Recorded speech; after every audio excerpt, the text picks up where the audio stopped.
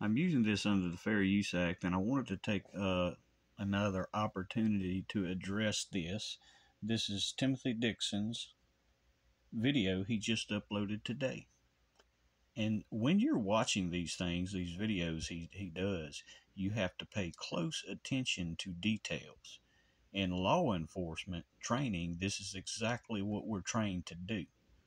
You pay close attention to the body language of an individual so you can determine certain things that's happening. Pay close attention to the details in these short clips. And I just pulled a couple. Understand, there was many more of these behaviors in this video. I just pulled a couple to show and prove what I'm going to reveal.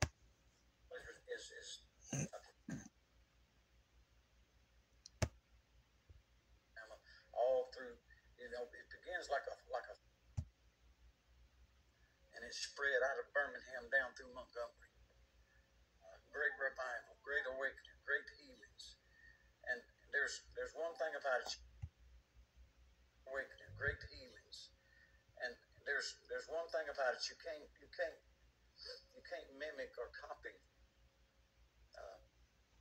Behaviors in the small details are key, ladies and gentlemen. Realize that Timothy Dixon was a truck driver.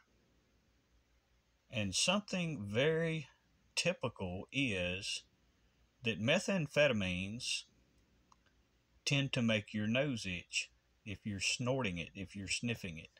It tends to make your nose itch and you have the sniffles and you keep going at your nose.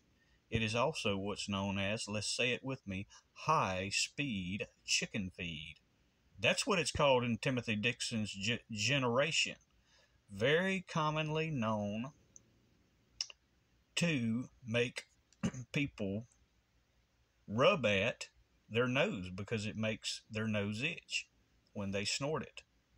Something very credible to this also, Timothy's admitted to having, while he was in his truck in the recent past, he had an extreme heart attack, massive heart attack that he had to be hospital for. He even admitted in a recent video that he's even had recently, very recently, had a mini heart attack. Well, the thing about that is that's exactly what that drug does.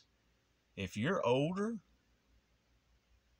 that's exactly what that drug will do to you. And there's one thing about it, you can't mimic or copy.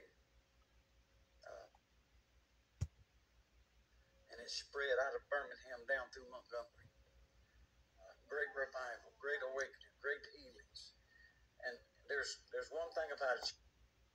Note that old saying, ladies and gentlemen, where the old additive that says the devil is in the details. And it spread out of Birmingham down through Montgomery.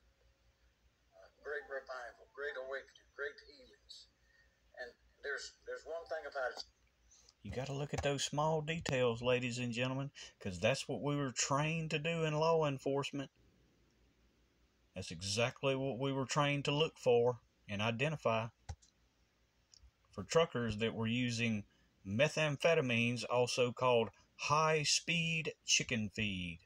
Y'all be sure to share this. God bless.